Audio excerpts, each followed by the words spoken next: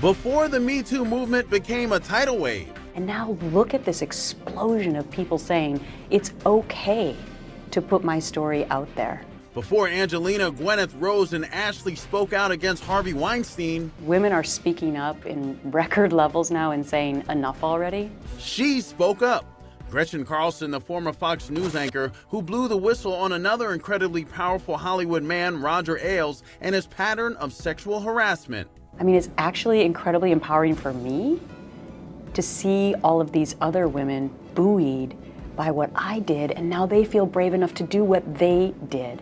And you have more stories than just Harvey Weinstein. I think it really is sort of the tip of the iceberg. Gretchen opening up in her new book, Be Fierce. You talk about some of your experiences as far as harassment, an executive saying some things to you. Well, actually assaulting me in a car, throwing himself on top of me, putting his tongue down my throat. Yeah. I mean, I was 22 years old.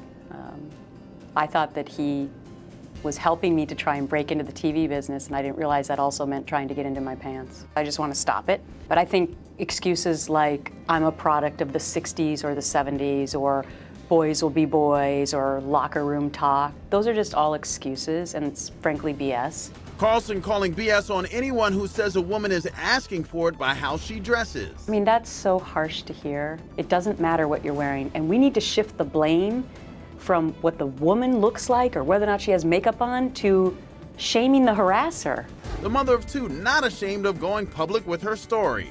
What was it like the first time that you went out after the story broke? I took my daughter to a Justin Bieber concert. It was this real liberating moment for me because people were coming up to me and wanting to shake my hand and say thank you for what you did.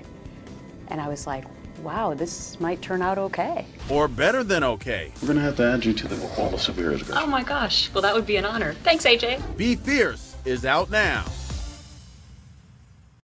Want more extra? Hit the subscribe button and the bell and never miss a video.